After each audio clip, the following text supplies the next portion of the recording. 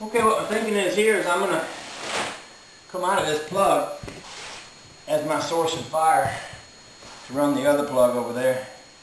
And I'm just going to go right into it here and see what's here. I would also like to eliminate this funny looking round thing that's right here. On the other wall they had one of those, and there was really no purpose for it being there. I guess they were, I don't know, maybe they didn't like the way the hole around the plaster looked. They didn't know how to fix the plaster. They thought this was easier. Or maybe they, it might be like this box is in here a little deeper than it should be. And maybe the box just didn't line up with the wall, and rather than fix that, they plastered it all up. But it'd be kind of nice to get rid of this. Any way you look at it, that's a pretty funky looking thing to have on your wall there. So if we can do away with that, we can. The first thing I'm going to do is just pull this plug out and see what we got as far as whether I can just come off of it and get to a power source to go from there.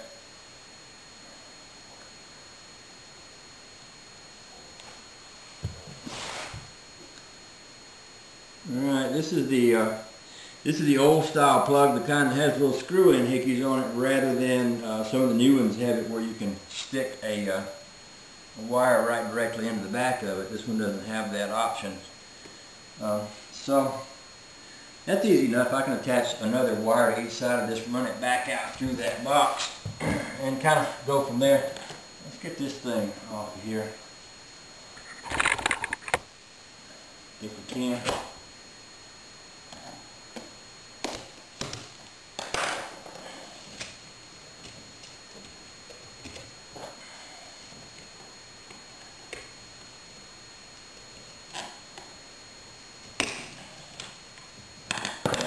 Plaster, and that's fixable, and that box is mounted a little bit wrong, but that's workable. I can work around that too.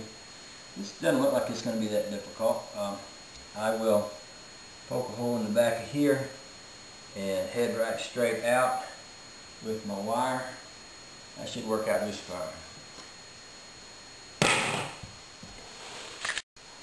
Okay, what I'm going to do is I want my wire to come in through the hole on the back side of this, and there's nothing behind this but insulation. So what I'm going to do is stick this piece through it. I'll attach my wire to that and then pull it through. That should work. And basically all I'm doing is kind of slipping that in there through a bunch of insulation and stuff. When it comes out the other side, I should be able to go behind the wall and find it. That's my thinking anyway. Attach my wire to it and pull it back through. Should work out. We'll go see if it works like that. Actually, I'll just bring you along with me. We'll go back in the dark side of the house here, and I'll show you where I'm going and what I'm looking for.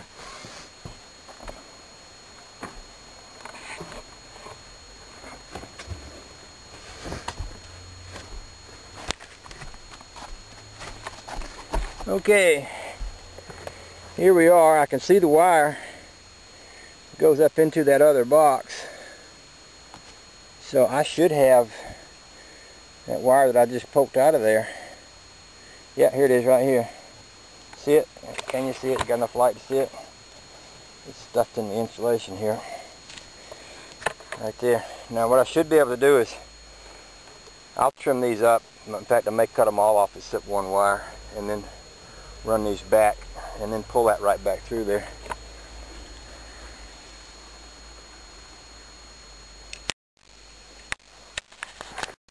Might as well show you this part too. This is my wire, and basically all I'm going to do is should be able to cut a hole in the top of this and just start pulling it right out.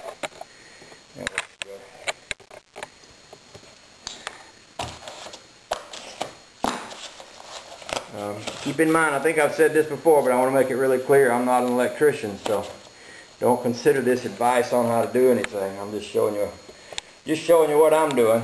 I'm a homemade, do-it-yourself, fix-it-up kind of guy, you know, but I am not an electrician, I don't pretend to be giving any kind of advice to anybody on how to do anything. So there's that. Because I don't want y'all to go electrocute yourselves.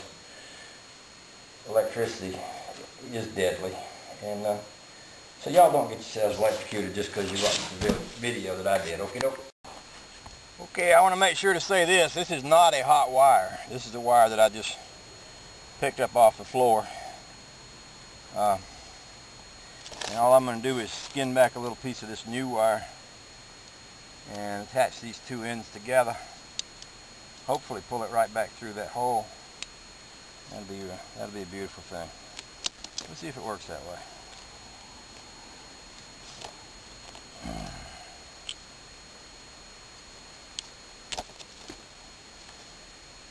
You know, probably the easier thing would be to get a little bit of tape, because that would reduce the likelihood that whatever I twist together is going to tangle up.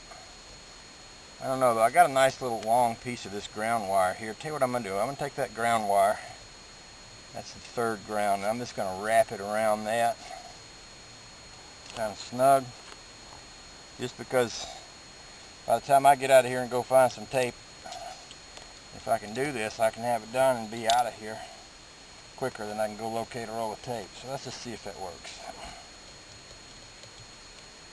And if it don't work, while I'm out there, I'll go find me some tape and I'll make that work. So, okay then.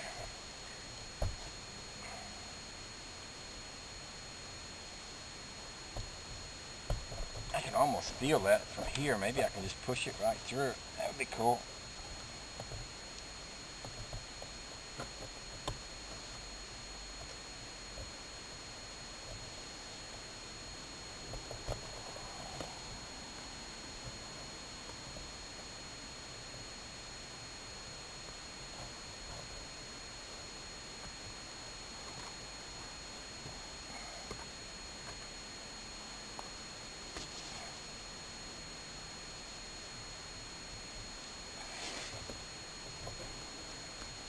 You know, I think I'll do that instead. I think I'll take off that little piece of wire that I have on there and just see if I can push this end right through that hole, because I can see it.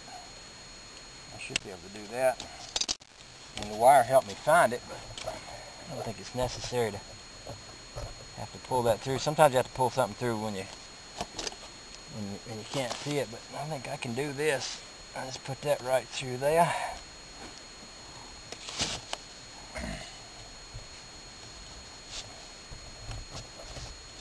Yeah. Now the next thing I'm going to do is go in the house and find out where I want my next plug to be, drill a hole, and cut a place in my box, and then stick something through where I can find it. Run this wire from this plug to that one. What I'm doing is actually tapping into my power source on the back side of this plug-in and taking it over there where I'll go back through the wall and make another plug-in. That's how we're going to do that. Okay, here we are, and here's the wire that I pulled through, and here's the one I was using to pull it through. So I'm just going to leave this alone. I'm going to go over there, kind of get my measurement, figure out where I want my next hole. Probably cut that with a roto tool, and we'll go from there.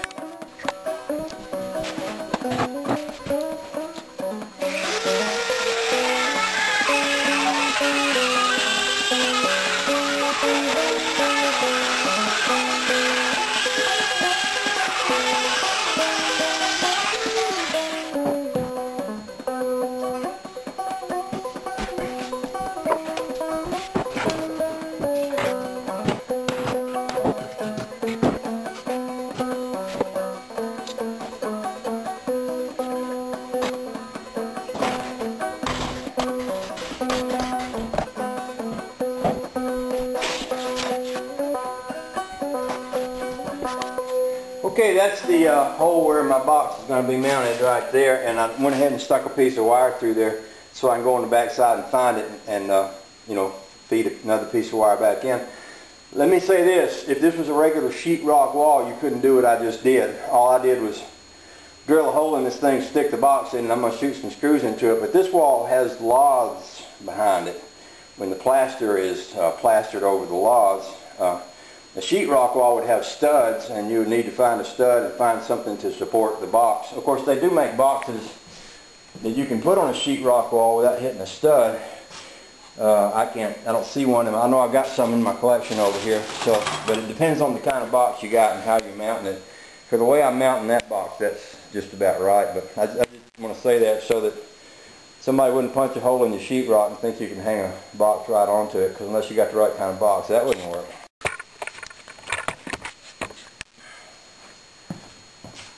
Okay, let's give it the test.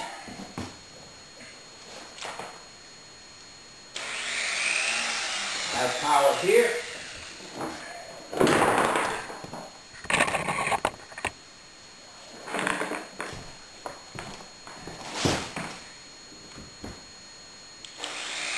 I have power here.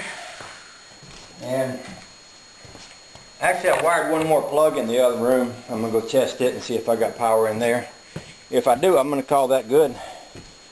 And then I'm going to go up to the little local restaurant and have some breakfast. And we'll come back and see what else we can get into. But while I was doing this anyway, I just thought it'd be good to have a plug in here. So I went ahead and mounted one up. Interestingly enough, I had an old plug that someone had cut out of a house, so the whole thing was already mounted in a box and everything. All I had to do was connect the wires.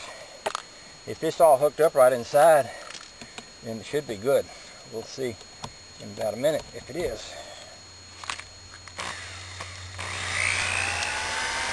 That works, and that works. So we got 3 new plug-ins, and I'll re-tuck this here insulation around these wires, and then we should be just about good to go. I think I'll bring some more insulation in later and stuff in around that